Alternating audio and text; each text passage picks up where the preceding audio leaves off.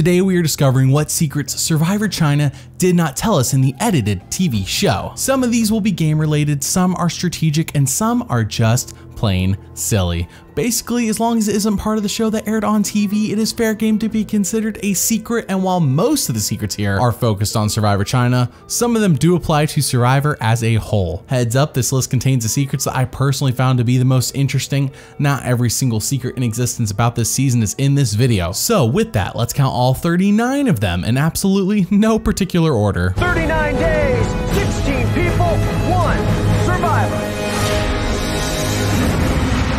Number 1, Denise the Lunch Lady. She was likable, down on her luck, and she says she was fired from her job. At the reunion, Mark Burnett gave her a bunch of money. But what you may not know is that she lied to us all. She wasn't fired, she was promoted to a better paying job as a janitor, and since she was caught in this lie, she donated all the money Mark gave her. But what I found curious is when I watched the red carpet interviews, how you can see her slip up on her story, "Lunch ladies don't scrub toilets." I'm in total shock. I was shaking. I was like, I cannot believe this. And yeah, I mean, I didn't come out here saying I scrub toilets to make extra money. You know, I'm just trying to be, you know, like myself. I'm just trying to be an honest person, and I'm just so happy. Number 2, Chicken. Did you know that his favorite place to vacation is the Hoover Dam?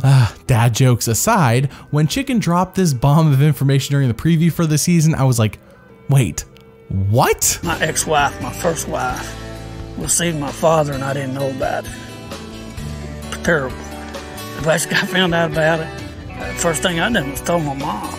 And the first thing she done, she kicked his ass out in the road. With that, thanks for watching Once Upon an Island. Liking and subscribing really helps, and if you want to pick what videos I make and watch every video weeks and even months early, then consider supporting the channel on Patreon. Patreon makes everything here possible and allows the channel to be free of sponsors and advertisers.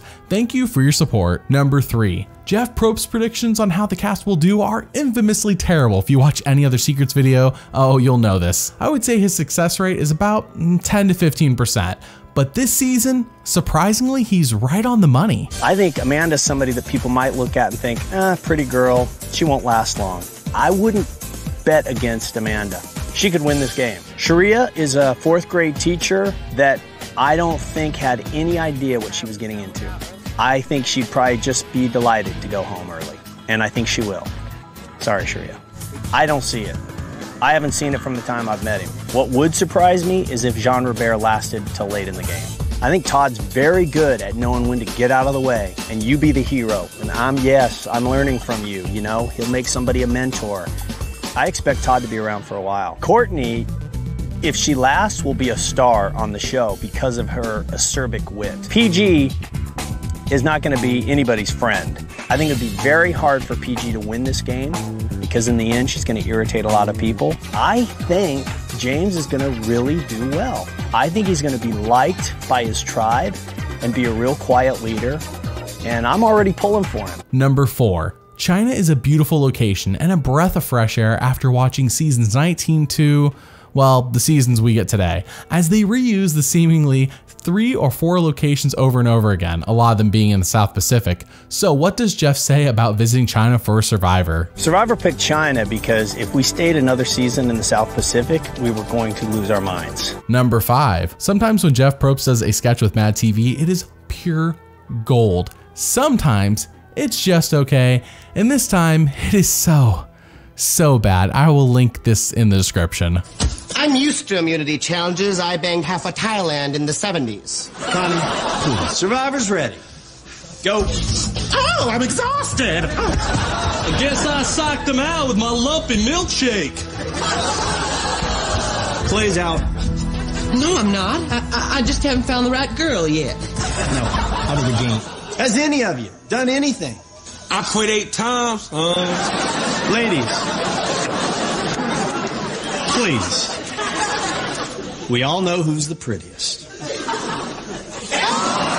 Number 6. Dave Cruiser is not a man I would describe as chill. I don't think Dave can chill, personally. Could you imagine if he was on the season for 39 days? Would he have ever calmed down, or would he have just gotten more nutty? Because I think he just gets more nutty. Well, here is his pre-season analysis on himself. I deal with conflict really well. I like to resolve things. I like there to be a win-win scenario. I don't like anybody to be on the losing side of things.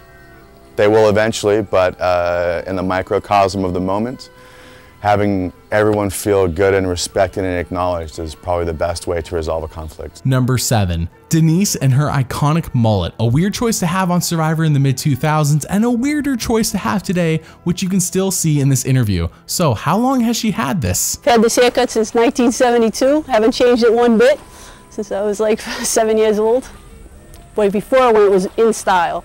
Number 8. In the secret scene from the pre-merge, we see James and Aaron basically starting a bromance and becoming instant best friends. Who knew? Aaron, he has a smug arrogance about himself, but he don't do nothing. He's charming, that's his thing, but he don't do nothing. And it's getting on my nerves. I didn't ask to be a leader, and I'm not the leader, so why don't put me up on that high horse? You are the worst leader ever. Yeah? Okay. Well, then you be the leader. If you can do such a good job, you be the leader. You suck. You're then about you're yourself. the leader now. Are you not or not about yourself? No, I'm about you can give a damn about the team. It is about Aaron. He has the master plan to have pulled all this together, and we'd be lost without you. Huh? Number 9. John Robert is the de facto villain of this season, and what we didn't see on the show was all the funny confessionals people had when voting him out. Your game is poker. This is my game. Time to go. I am voting for you because when you snore at nighttime, it sounds like someone's choking a walrus. And also, we're like arch nemesis. We hate each other. You should have seen this coming. You've escaped so many times. You haven't been like a cat with 9 lives. This time, the grave digger could put you to rest. Well, Survivor, I hope tonight is your night. And I hope this is the last time I have to vote for you. Number 10. What we also didn't see in the pre-merge was John Robert and Sharia becoming best friends, just like James and Aaron. Who knew? I can't stand John Robert. He likes to hear himself. He's full of himself. And he never says anything that really matters. So I'll let him keep talking to me and I'll keep listening. He's still disgusting though. Ugh.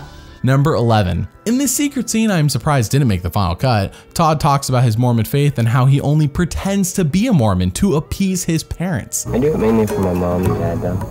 That's good. To make them happy. You know what I mean? Mm-hmm. I was raised Mormon in a very, very religious family and religious friends and religious neighbors, and at 19, my mom found out I was gay. And being a religious family, it was rough at first, and my mom had a hard time. My mom cried about the fact that I was gay, but she loves me. And, I'm very happy with the way my life is going. Through that, I gained a personality, and I slowly learned who I was. So I think part of the reason why I'm so strong is because this is part of what I am, not who I am. But as far as my life, I don't care what people think about me. I think this gives him a lot of character depth that feels weird to leave out of the winner story. Number 12. Okay, so when I started this video, I said the secrets are in no particular order, and well, they are for the most part, but for once I am gonna break this rule. This secret is the first in a little mini story about Todd Herzog, as his post-Survivor life has been a roller coaster. First, let's start with some foreshadowing from him on the red carpet after his win. It hasn't sunk in yet that I just won $1 million. I'm 22 years old, and last week I was thinking I'm 22 and I've accomplished my dreams. Is this really like my peaking point? Now with him saying that, well, in a way, he didn't just say it, but he believed it, as he becomes an alcoholic and even goes on Dr. Phil multiple times. I'm just gonna show the highlights / lowlights. In my opinion, you're killing yourself, man. I am. Yeah, you're killing I am. yourself. I know I am. Today I had an entire bottle, like a liter of vodka. And because I do usually 2, maybe 3 a day. I hope it's way low number than what I've seen in the past. 0.263. Proud to announce he is 112 days sober. Todd, come on out. And it wasn't until like day 30 in treatment that I actually woke up and said, you are being given a gift here. accept this and take it and embrace it. What you say, Todd? I've had a bad few weeks. At 2:30 this morning, you had a blood alcohol level of 0.432. Are you drinking by yourself or are you drinking with somebody else? By myself. I was by myself. Number 13. So the previous secret was a sad series of events for someone who's doing so well. Well, in this video posted online later, Todd says that actually Dr. Phil took advantage of him. But if this is true, why did he go back on multiple times? Show up to the studios and I'm sober, I'm hurting a lot and I'm shaking. My dad was there and I went and talked to him in his dressing room and I was completely sober. And then they pull me into my dressing room and there was 2 liters of vodka and like some Red Bulls and orange juice and stuff like that. You know, being unsupervised by my parents, I drank the entire bottle. And then at some point, somebody gave me a Xanax. They said, this will calm your nerves. And so I had been drinking and took a Xanax, which I've never taken Xanax before in my life. And I know that can be a deadly combination, so why it was given to me, I don't know. Number 14. There is a happy ending to this story though. In an interview with Rob Cesternino, Todd explains that he finally hit rock bottom and that forced him to get his life cleaned up. A great thing to see after witnessing these sad events on Dr. Phil. But did you know that he now makes custom Funko Pops? I wanted the Spice Girls and Funko does not have the Spice Girls. So I was like, you know what, I'm gonna make my own. Someone said, hey, can you make one of my son? And I was like, yeah, sure. So I did, and he posted it, and then a few other people asked, and within about a month, it exploded, where all these people wanted customized Funko Pops. And so I started doing it as just like a little hobby turned into a way to make some money. My dad, he had gone through years ago a dark period himself, but he found a hobby where he would restore old phonographs. I thought it was weird, but he said to me, he was like, all you got to do is find something that you enjoy doing, and you will find yourself. And I feel like, you know, making toys has become a way that I've found myself, where I found out like, oh my gosh, I'm creative.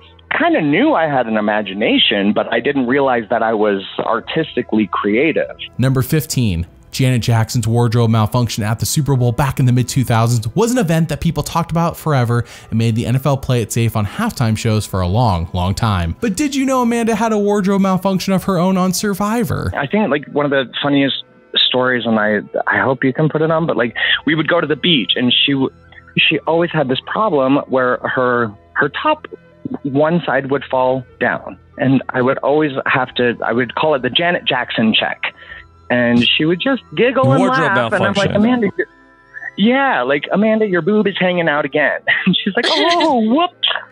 Like, and she would put it back. That's Amanda for you. Number 16. Frosti is a parkour master. He didn't really get the chance to show it off too much in this season, but he does go on to compete on American Ninja Warrior and getting ready for the jump hang. This has been a tough obstacle, but wow, right to the top rope of the cargo net. Jimmy, he is flying right now. And he get up the warped wall, Jimmy. We're looking at a fantastic time. He got it. Oh, wow. Frosti! Number 17. Survivor was the first American show that got to film in China. What a high honor. So how did they get the ability to do this when so many other shows were rejected? No network television shows ever really shot an entire season there before, We've been trying to get in there. I don't know why they finally said yes. I don't know if it's because they have the Olympics coming up and they want to open their arms. Right. Or if they watched Survivor and said, you know what, we've always treated other countries pretty well. Were they hanging over your shoulder? They weren't hanging over our shoulder, but there was one rule, which was they had a representative that at any time could look at any tape they wanted to make sure that we were portraying China in a positive light. We do a gross food eating challenge. And they heard it and they thought, wait a minute, gross food eating, this is not gross. Not in China. This is our normal everyday lunch. Right, okay. So we had to kind of explain that it was a cultural thing, that we don't eat this. Number 18. Courtney was not trying to get on Survivor, believe it or not. In fact, she was recruited and thought she would be the first one voted out and get to go on a vacation, which explains her final tribal speech in my opinion. So how did this all happen? I was a waitress in New York. It was the night of the season before us was Fiji. The finale was in New York City. Lynn Spellman, the lady who cast everything, brought her friend after that finale to the restaurant I worked at just to eat and hang out. And she's like, I've been watching you for an hour. You have to be on my show. And I was like, what is your show? And she's like, it's Survivor. I was like, is that even on? I mean, my first question was, what does last place get? Right? Like, so they're like, you have to be there for 3 days and you'll get like a little bit of money and a vacation. And I was like, I am sold on that. I guarantee, but it was just like, she's like, you know, you seem like a fairly like, is this how you want to spend your summer? Like, you're probably not going to do that well. Like, do you want to, like, is this cool? Like, you're gonna, and I was like, this is great. So I packed like I was going on a whole vacation. And then, like, I remember my team won the first challenge and I was like, oh wow, I'm not gonna be I can't be the first person off. And then I was like, oh no, I have to stay here for 3 more days. So I was like, I just doubled my trip. I was like, oh, this is terrible. And so I was like, I think we won the next one too. And I was like, this is just getting out of hand. Number 19. Courtney also wanted to quit. Yeah, she tried to, and the show begged and pleaded her not to. I tried to quit on the 9th day. I tried to quit several times. It's not easy. Like, they really talk you in circles. And I sat down on the ground and I was like, I'm not leaving. I was like, I'm not getting in the van. I'm not going to camp. I'm not going anywhere. And so then they were basically like, he was like, will you please not ruin our show? Like, do you think that they might vote you out? Like, can you just be voted out instead? And I was like, all right. Because it was like the matter of a few hours. I was like, fine. And then I like went back to the camp and I was like to the producers, I'm like, what if they don't vote me out though? Then what? Then what? And they're like, don't worry about it. And then you finish and you realize they know what everyone's never going to vote me out. And so I was like, they played me. They played me. Like. Number 20. The tribal council set for the season is magnificent. The art team was clearly motivated, so much more than they were in Fiji, and it shows in almost every facet of the season. So, how was this all made? This was one of the biggest builds that we've done. It was 7 tons of steel, 6 tons of concrete. There's 2 tons of tile that are on all of the roofs of tribal, and as a result, all of the framing of this had to be steel, so it is a massive structure. In fact, the tribal council that we built here is the tallest building anywhere around. So as a result, we had to put a lightning rod at the top and a lightning grid underneath in case lightning strikes. This is kind of cool. This is the pen that they will use to write down the names, but the mold for this is actually an opium pipe. This is the bowl, this is the long shaft, and then this would have been the mouthpiece. Number 21. As I said before, sometimes Mad TV sketches with Jeff can be gold, and sometimes they just suck.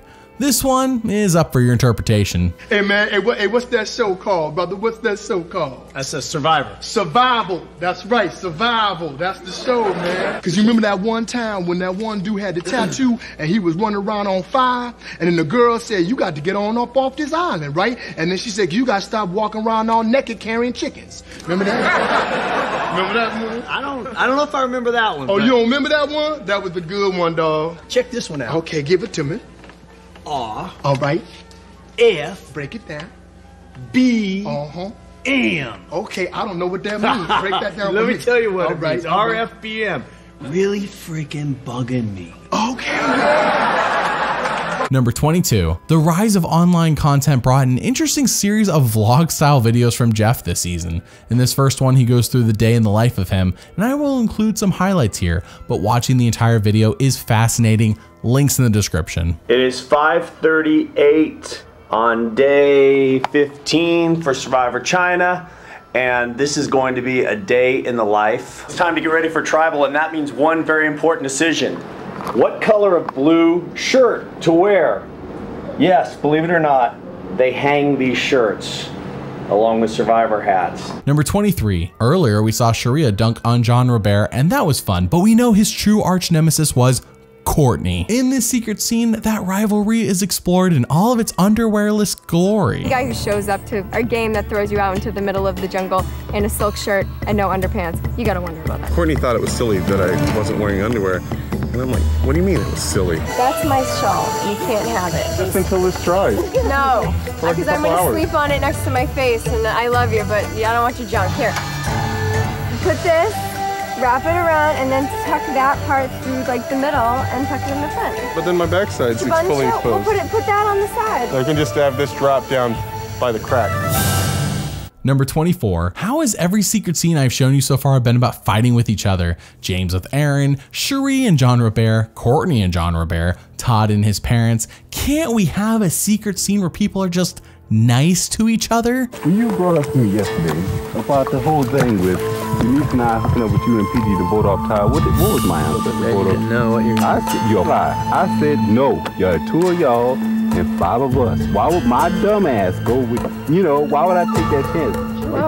I don't like that. I don't like people lying on me. And for you to go around. What you're gonna do. And no, you've been spreading around that I don't know. It might be a question in the air. The reason why I went through the big performance I had with Eric, I was just merely stopping him from starting mess. I just went over the fact that, no, I'm not with PG and Eric. They're by themselves. Todd, don't you worry about it. Group, don't you worry about it.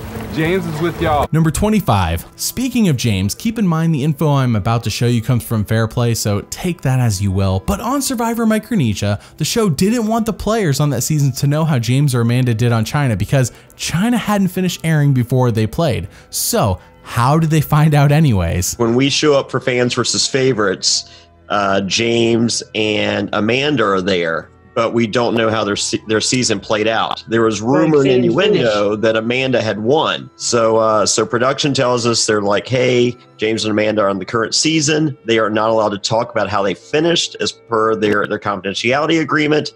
Do not ask them how they finished. They are not allowed to answer. And I go, well, I think it's safe to assume that one, if not both of them, won the $1 million. And James goes, I got voted out with 2 idols.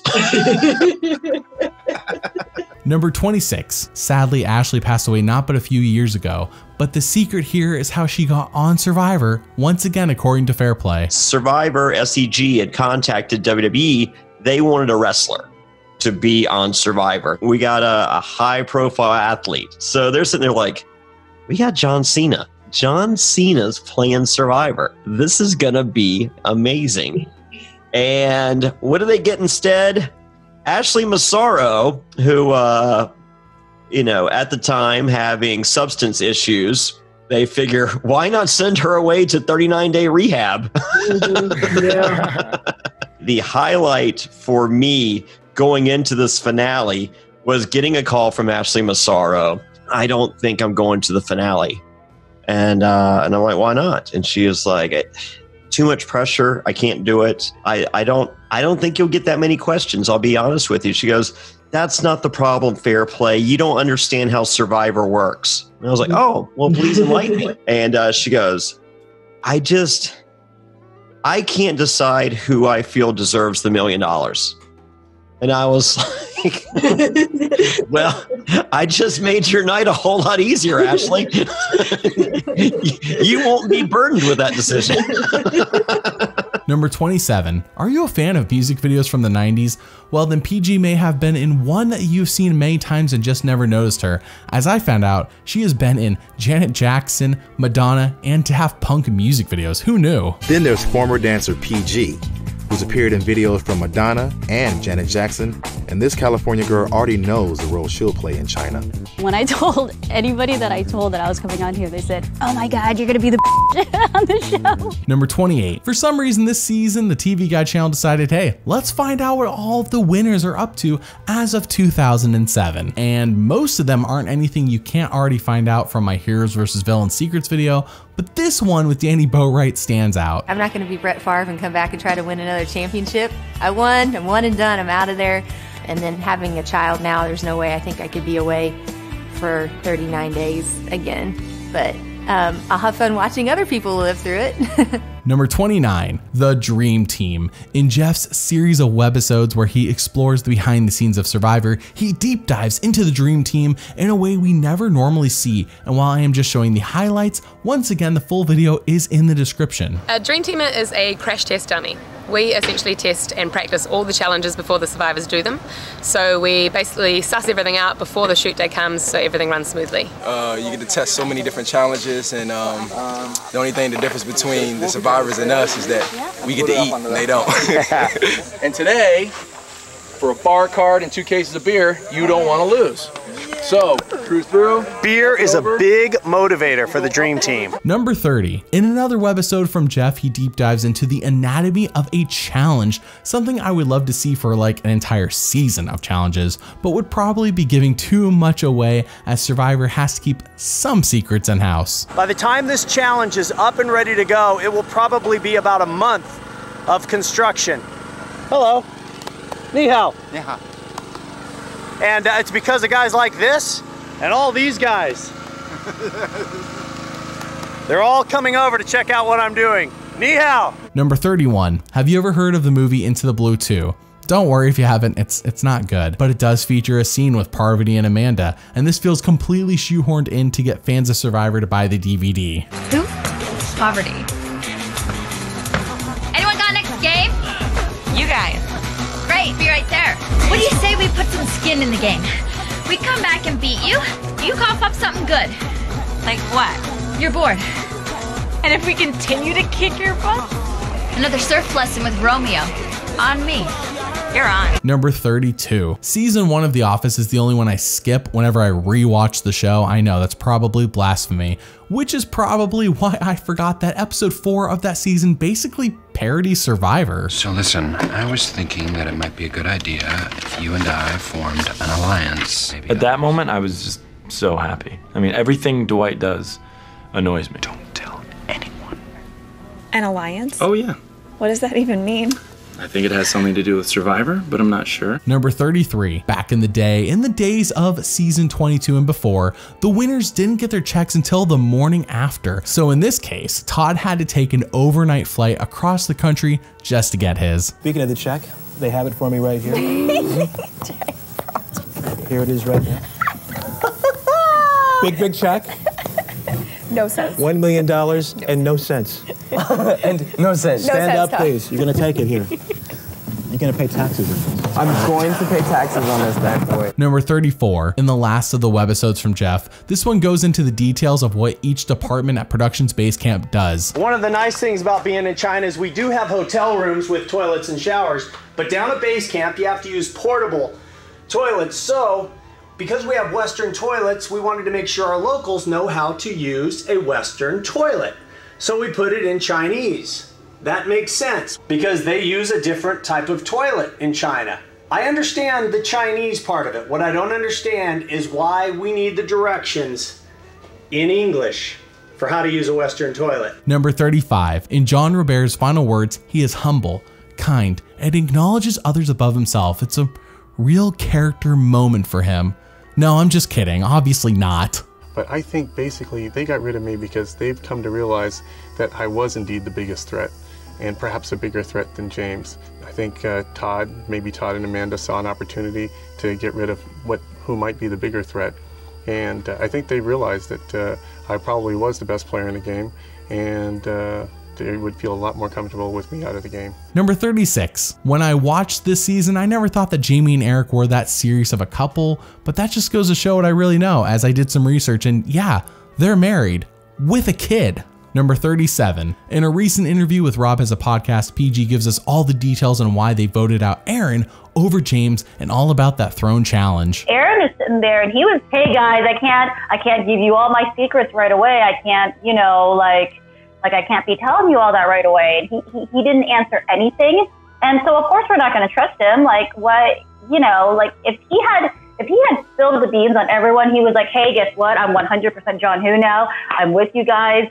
And if he had actually told us everything, then I might not have wanted to throw it. James, actually, I spent a lot of time talking to James, and he told me he'd be with us on our side. He was actually giving me information that I could use, right? That's how I knew that Denise was possibly a flipper when we merged. It was so hard to keep a straight face. Like I felt really bad, and I didn't realize how villainous it would make us look on TV. You know, when that episode aired, I remember James called me on my phone, and he goes, PG, he's like, for your own safety, he's like, do not come to Louisiana.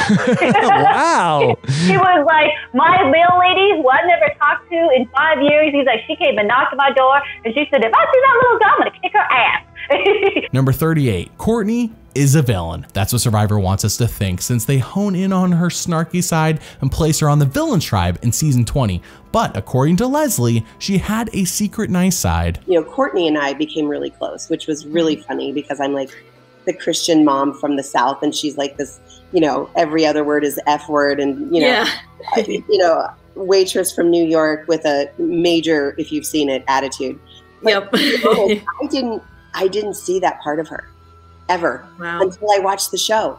And then I was like, what? Like, I couldn't believe it, because to me, she was lovely, and she was kind, and she thought of everyone above herself. She gave massages. She was so sweet. She got up in the middle of the night when I was sick so that, you know, she'd walk with me so I would have light from a camera, because like a camera's not going to follow you by yourself. That's boring. But if you have somebody with you, they're going to follow you. And that's the only way I could have light to see where I was going if I was going to go get sick in the middle of the night, which I did a lot. And she was always like, just wake me up, mama. Just wake me up. Like, such a sweetheart. And they did not show any of it. They showed only the parts that described her the way they wanted her to be seen. Wow. So remember that when you watch these shows. Number 39, John Robert. I've been watching clips of him lately on YouTube playing poker, and believe it or not, he is terrible. I have yet to watch one clip where he wins, like this one time when he faced off against Garrett from Survivor Cagayan. Jack 7-9. JRB's got jacks.